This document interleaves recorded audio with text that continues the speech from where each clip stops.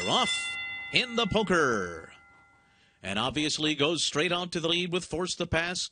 King Crease on the far outside and Grand Arches at the rail. And they're 4 lengths clear already of Offering Plan and Takeover Target. So they hook up with the backstretch and obviously is in front.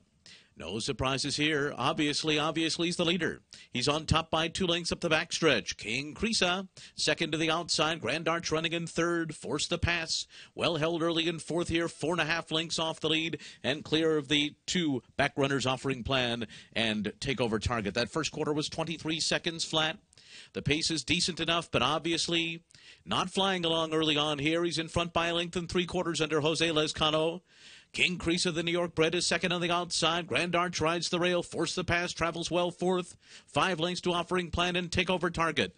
Obviously has run a 45 and 4 half-mile, and the speedy Californian heads round the far turn in the poker with a 1.5 lead over New York bred King Creasa. Force the Pass comes alive and moves up 3 wide. Grand Arch is under a heavy drive in fourth as they come toward the top of the stretch, obviously in front. Obviously turns for home after 3/4 in 1:08 and 3, and is set down with 1 furlong to run. Force the Pass is 3 lengths behind him in second. Obviously comes by the 8th pole. He's 4 in front. And then it's Force the Pass, Offering Plan, and Takeover Target, but there is no catching the wire-to-wire winner of the poker. It is Obviously, who won it by 4 lengths over Force the Pass.